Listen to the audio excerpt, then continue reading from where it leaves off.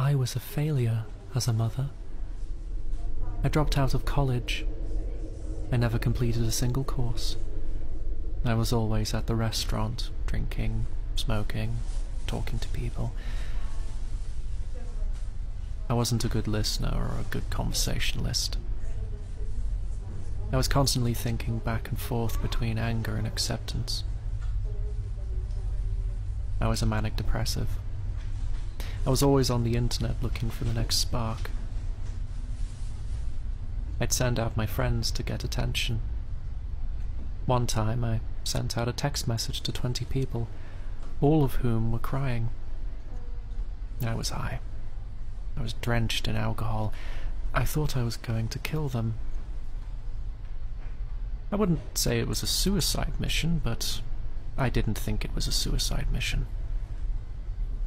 The next day I got a text message from one of my ex-girlfriends. She was hysterical. She said I'd killed her daughter with meth. The next day I was at a bar in Harlem, alone, and I asked the bartender for a drink. She said, no. I thought she was being really sweet. She said, you killed my daughter with meth. That was the last time I saw my daughter. I don't even know what happened. She left my life after that night. She never talked to me again. After that night, I tried to call her number again. She wouldn't answer. I called her cell phone, but she wouldn't pick up.